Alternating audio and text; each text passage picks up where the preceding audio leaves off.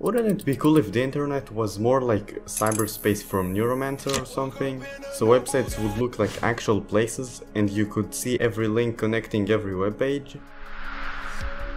Last time we tried doing it, it didn't work out really well. And I'm not about to do some dumbass Metaverse 2.0 thing. But visualizing websites like actual networks sounds plausible.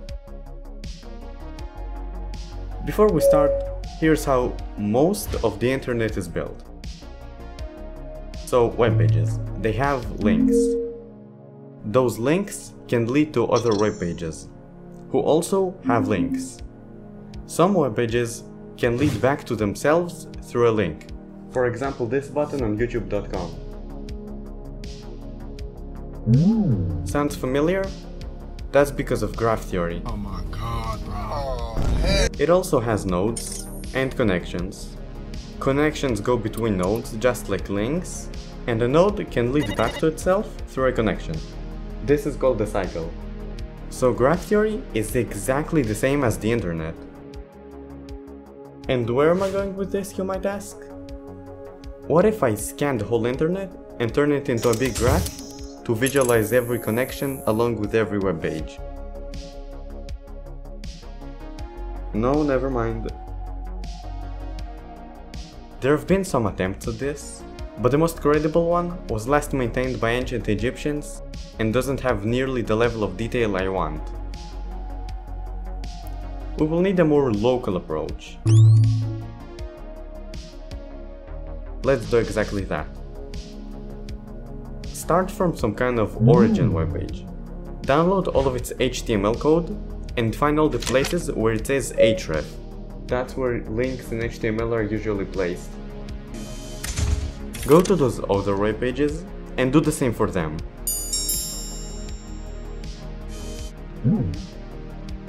Now, to implement this in Python, we're gonna do the following. Make a function that takes in a URL, loads its HTML, uses regular expressions to extract all the links, and returns them in a list.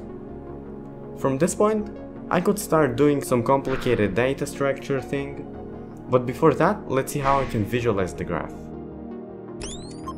ChatGPT, how to do a node graph in Python, let's see. Network X, yeah, let's try that. So as you can tell, this is a library that is usually used to represent mathematical graphs in Python. Just what we need. And wait a second, it has a feature that makes it so if I connect something to a non-existing node, it automatically creates it. This is extremely useful, because I can just loop over that list of new links that we got from the function, and connecting all of the links from the function's output to the function's input link. So if the links I'm trying to connect already exist, they will just be connected. If one does not exist, however, it is created automatically by Network X. Let's implement that in Python. And there we go, this is a time-lapse of YouTube being scanned in real time.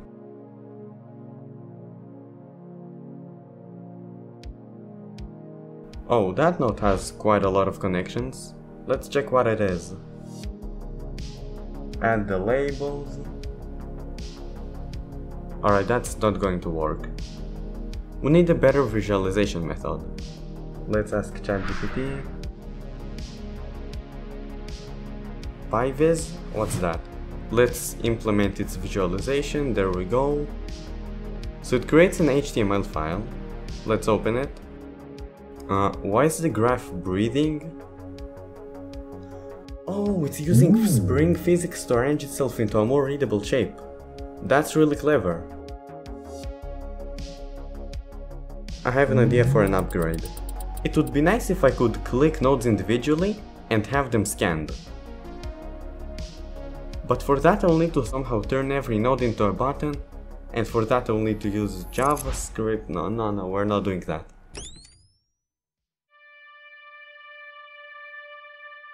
We will need a big code restructuring.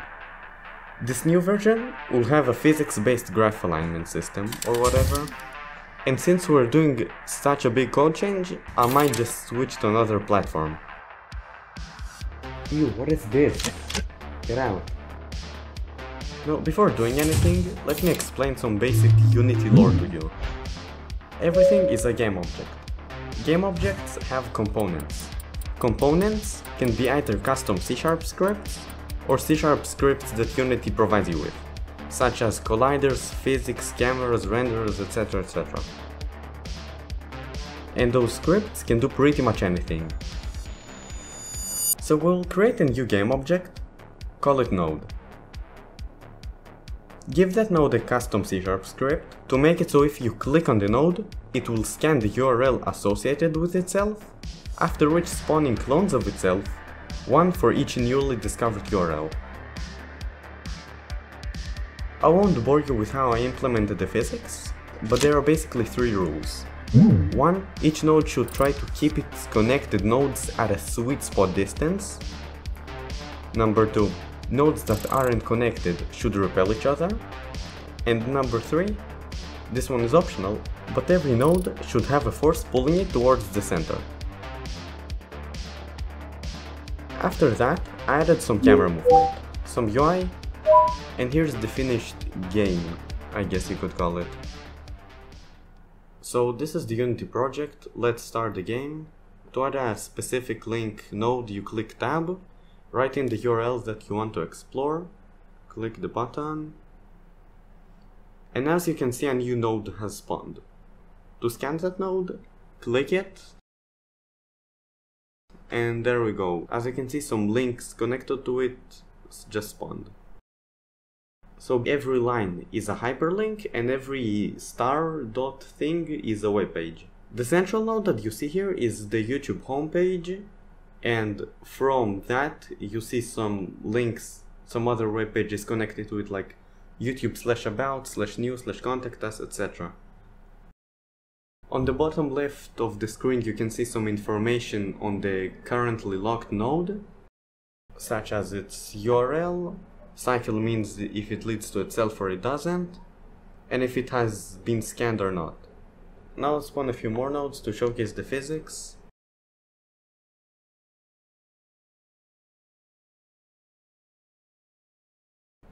And now, as expected, they are pretty cluttered up.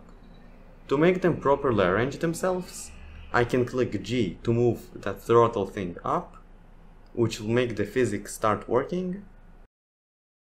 The units on the throttle is how many seconds pass between each physics update, and the reason I did that is because Unity by itself can render thousands of these nodes and lines, like easily above 250 FPS, but my less than ideal physics implementation can't handle working in real time.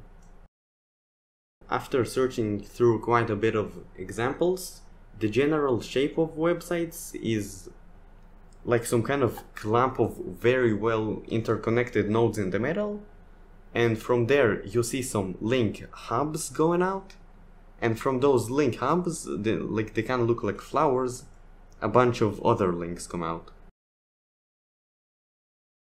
Another interesting thing that I thought was kind of curious is if I add another random webpage, for example, scan it, and you see that it has like a connection to YouTube. So like that webpage probably has some kind of YouTube video on it, and from that YouTube video it connects back to the main page of YouTube. So yeah, you see like unexpected connections between websites like this. There you go, some weird way to explore websites. In the future I might add a built-in HTML parser display thing so you can actually go to the websites from in-game, along with some sort of open source search engine so you don't have to copy-paste exact links. Maybe even VR support, as current VR browsers are pretty much non-existent. Anyways, all the code is on GitHub, along with somewhat of a functional game build. I tried doing some documentation on it, writing comments and such, but we'll see if I finish it till uploading this video. Thanks for watching.